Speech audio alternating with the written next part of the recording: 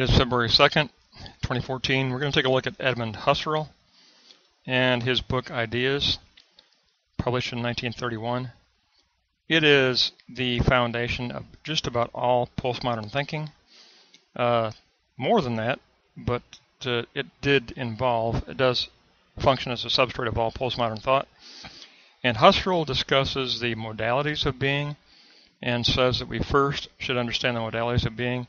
After we understand the modalities of being, we can discuss a new metaphysic of existential being, but not until we first understand its earlier stages of development, which deal with phenomena and the pure ego, and the pure experiential ego without the false imposition of previous knowledge or previous metaphysics or previous ontology. We need to strip all that away, and we need to suspend all cognitive activity and strictly be involved in the experiential. So he's very strict on a philosophy of modalities, and through his philosophy of modalities we can get a pure understanding of an event, and we will allow it to speak for itself and not impose our own idea of what essence means. Because his is a phenomenology of essence, he seeks to unveil the well, I'll give you the order of how he wants to do his phenomenology. It'll help you to understand better, but it is a phenomenology of essence, but he's going to seek essence in the stages of its emergence. Essence first will emerge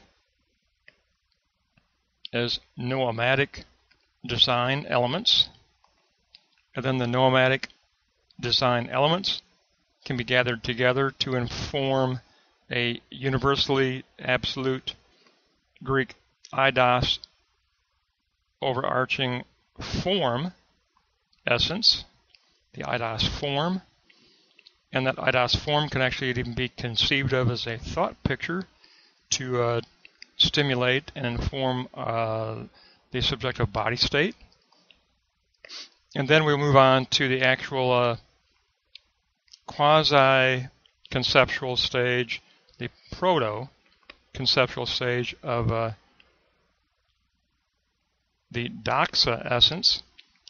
So we will go from noema to eidos to doxa, from noema,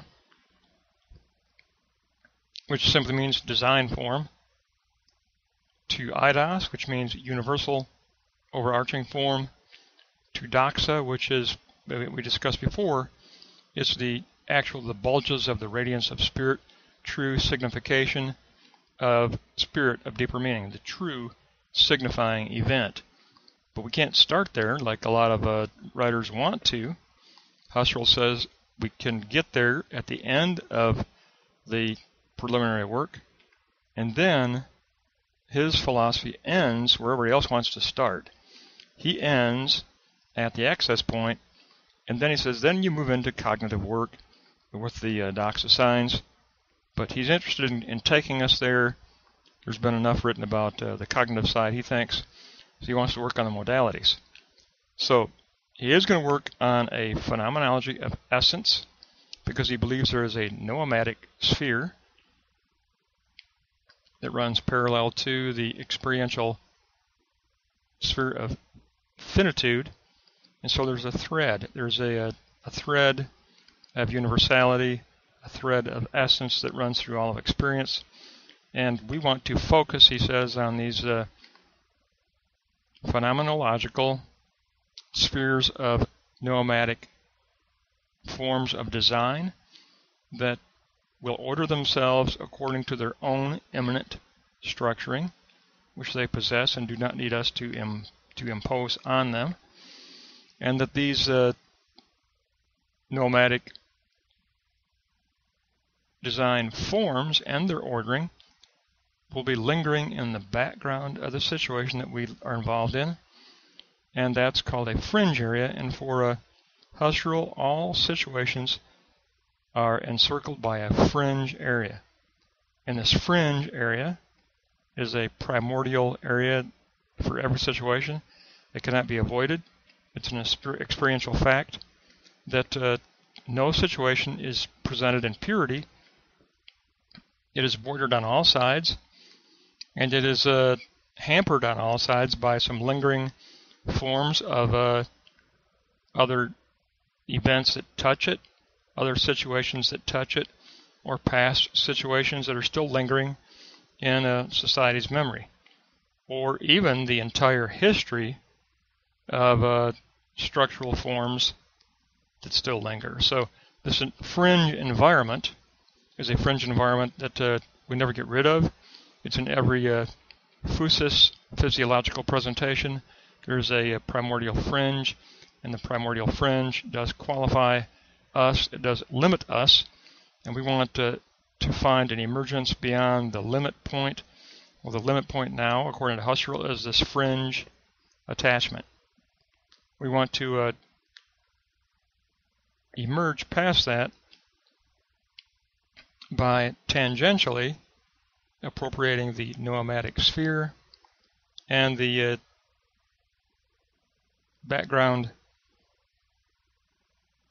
immanent essence that is tangentially present in every situation. So it is very much a philosophy of looking at these modalities in order to appropriate essence, because his philosophy is all about essence. There is an immanent essence present in every situation, but not as a thing, but as a parallel sphere of design, a parallel sphere of noema. They're not doxa in the beginning, because we're simply experiential egos in the beginning. We're pure egos, and the pure ego deals with these very fundamental design elements, these noema. And it's only later that we can group the event noema together to form an eidos thought picture, and then we can move on to doxa. So he begins with a true beginning. He begins with the modality of ipake, and that is from the Greek apeko, which means to hold back all conceptual judgment. We begin by bracketing everything that everyone else wants to start with, and that's to jump in with all kinds of conceptual ideas. That gets put on hold. We hold that all back in an attitude of epake, from the apeko in Greek, a holding back of all conceptual work, all conceptual judgment. And he calls us the living now. The living now has an objective appearing with its fringe data of past forms. They're still lingering, and simultaneous presentations that touch it on all sides.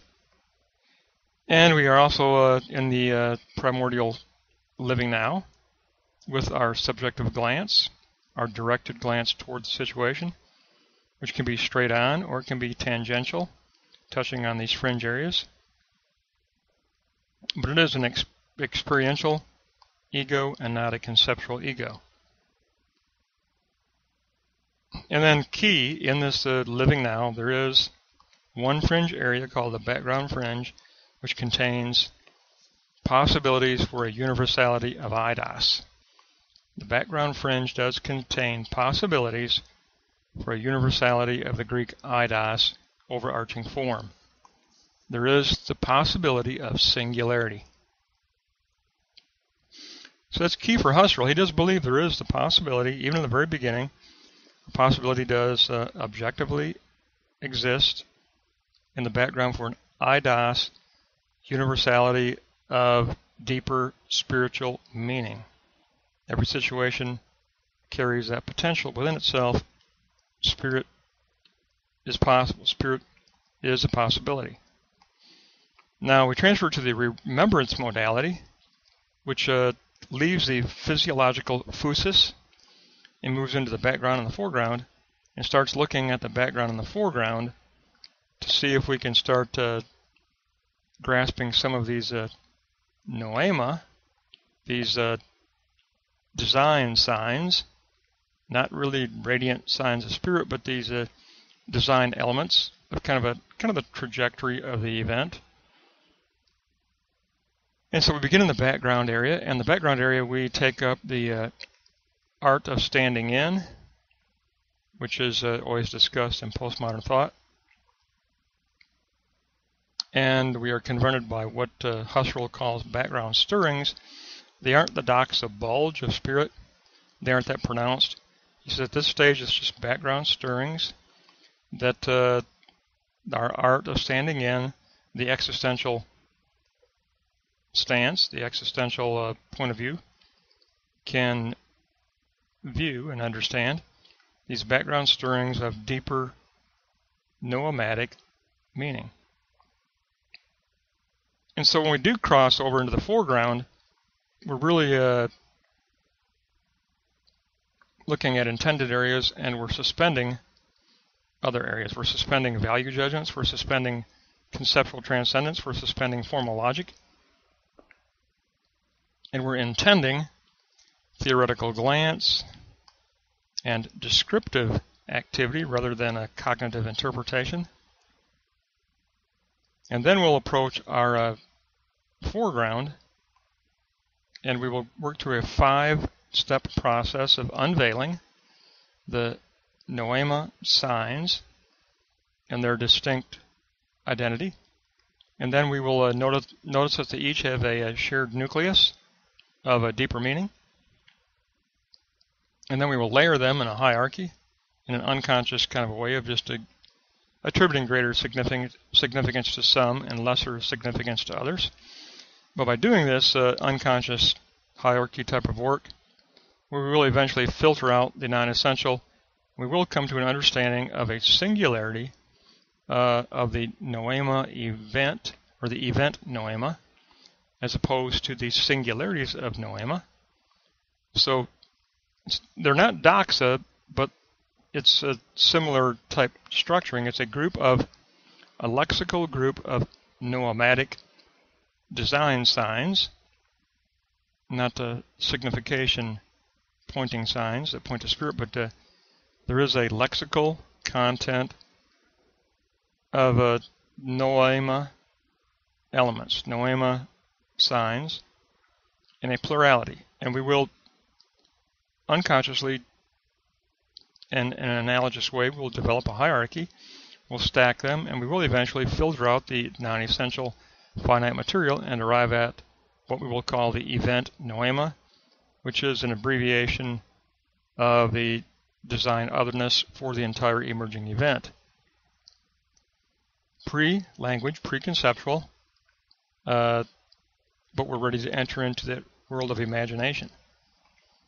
Because once we've done this unveiling, once we have a lexical content, even though it's a design content, it is a lexical, even if it's pre-language, it is a lexical content of design pictures, but they need to be ordered in some way, and so we need the use of the imagination. And that's the next modality, the modality of the imaginative, where we're going to work on the eidos form, and the eidos form engages a workspace in memory. So we're going to have an internal dialectic between the memory of our accumulated event noema, because we're going to store more than one event. We're going to continue to store our experiences. The neurons are going to continue to record these event noema. Eventually we'll have an accumulated cluster of these event noema, not just the plurality of noema, but we'll have a plurality of event noema. And we'll be able to move to another level yet of a overarching, abbreviating Greek eidos form. And the Greek eidos is the all-encompassing universality that will enclose all events. So it's a leap beyond a singularity of an event. It encloses all events. It's the universal of the universal. It's the eidos, the Greek eidos of overarching universality. But we form that through retentions, through the dialectical retention of event noema that we accumulate over and over and over again as we work through this noetic process that began with the living now and our subjective glance. So once we form this eidos form as a thought picture, which Husserl calls it a heavy sign. It's just an abbreviation for all of the plurality of event noema. We're ready to transfer to the fourth modality, and that is the modality of signification. We actually enter into the world of doxa signs, where everybody else starts. This is where Husserl finishes. Now, the way he looks at it, he says this modality is reached through a methodology of a triad of the recollection of all of the noematic design elements, and they all contain what he says are proto-doxa. They do include within themselves kind of a pre-emerging signification, but now it's ready to reach signification. So we first have the recollection of all the noematic design elements and their proto-doxa, and then we have a second moment of the visualization through negation of all modality content, which will leave only the proto-doxa content. So we negate. Now we're at a stage of negating modality in the previous stages to reach the proto-doxa content. And that becomes a new modified object. So let's look at this stage, which is very important to Husserl. First of all, the proto-doxa. When modality is negated, all positive meaning is removed from earlier stages. Modality becomes a not being. And noematic fullness emerges as proto-doxa content, and new modifications evolve in their original doxa mode. The self stands in toward this domain, exploring the new relational possibilities between all of these new, pure doxa, proto-doxa. Now there are four preparations for this moment to occur. There are the previous modalities of the primordial, the remembrance, and the imaginative.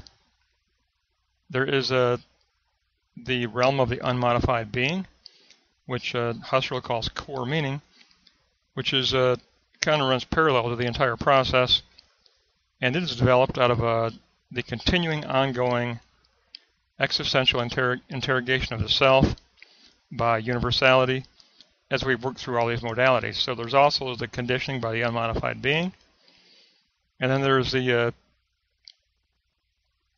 picture out of the imaginative modality that we now possess. The copied imaginative thought picture. The noema are enchained together, and subsystems and essential lines are drawn together.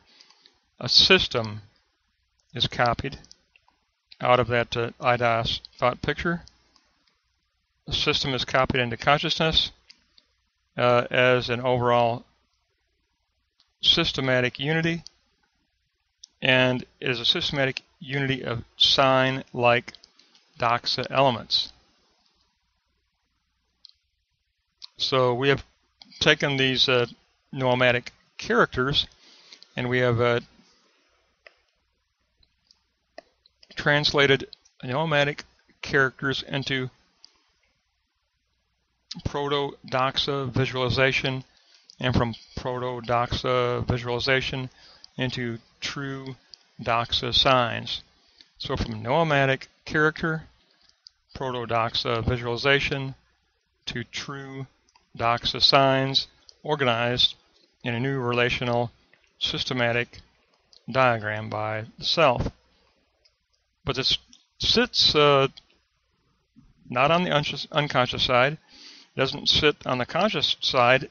It basically takes us to what Husserl calls the positional modality, and that is, we discussed this with Merleau-Ponty, but it's the axis. It is the axis threshold, and Husserl calls this the positional subjectivity. And it is here where we are engaged in that pivotal work of either a positional act of positing doxa on the cognitive side, or a neutrality act of reacquainting ourselves with the otherness of the noema, the purity of the pure ego, being reacquainted with the otherness of the noema. So we can turn back to the unconscious neutrality act, or we can turn forward to the positional act of actually positing these doxa in a cognitive work. And so you can see this is very much well, if it fits anybody precisely, it fits Merleau-Ponty.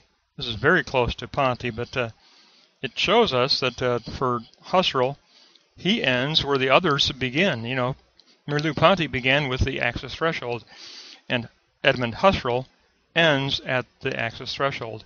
His emphasis is modality, modality, modality, and then I'll turn it over to others because there's been enough work on the cognitive already. We need to deal with phenomenology. So he takes us to this axis point, but we arrive there with a true conversion of all of the noematic characters to proto-doxa, and then to true doxa signs and their bulging presence emerging in the situation. So we enter into consciousness with the starting point that we usually confront in postmodern thought of looking at bulging doxa signs in a situation that want to emerge.